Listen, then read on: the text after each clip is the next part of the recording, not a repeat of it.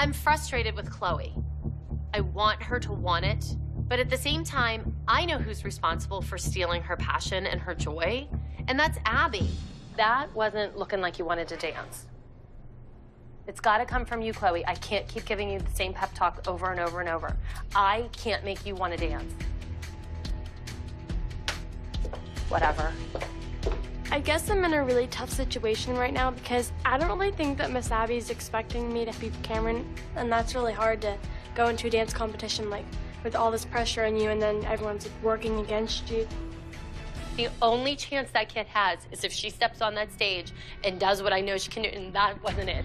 Why does she not have that fight in her? She's just like, whatever.